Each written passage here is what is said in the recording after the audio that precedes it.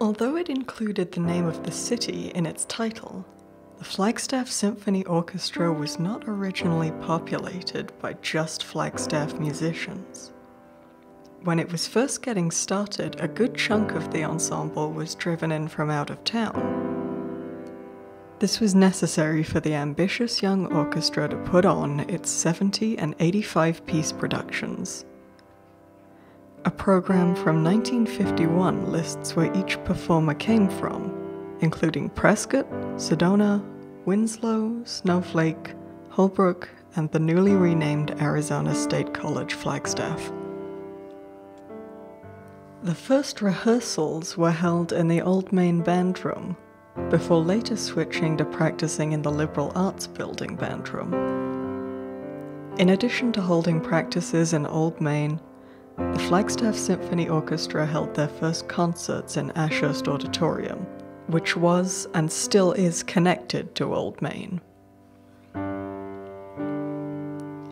After seeing the Flagstaff Symphony Orchestra's first concert in Ashurst Auditorium, the Pollocks and other members of the Flagstaff community were determined to form a group to support the orchestra. It was actually at a party hosted by the Pollocks in May of 1950 that the whole Pro Musica Society endeavor got started.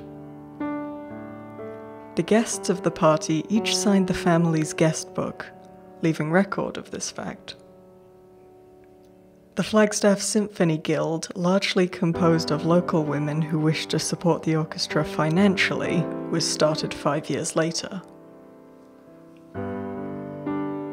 The Northern Arizona Pro Musica Society was formed for the purpose of actively fostering and supporting all music productions that contribute to the cultural growth of Northern Arizona, with particular concentration upon amateur music making by our own people.